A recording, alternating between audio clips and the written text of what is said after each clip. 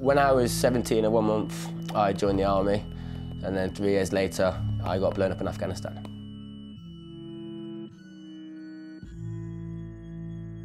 When I got injured, I didn't really know what to expect in the future years to come. I didn't know if there was any point in me living.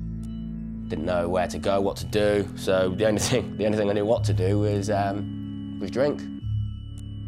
I didn't admit I had PTSD for 2-3 years. I'm a soldier, do you know what I mean? I'm a big, tough, rough guy. Like, I'm not going to admit to people that I cry myself to sleep at night and stuff like that. I'm beating PTSD. I've not beat it, because I'll never beat it, but I'm always on top. I'm in control of it.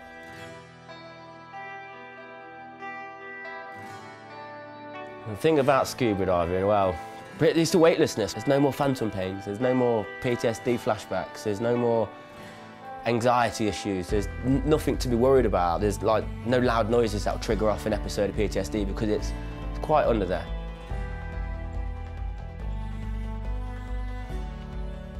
A one-eyed rifleman isn't a lot of use to anybody. Having such a small injury mean so much was the hardest thing. I've been blown up, you know, my mates have died and I've had to kill people. Now what do I do with my life?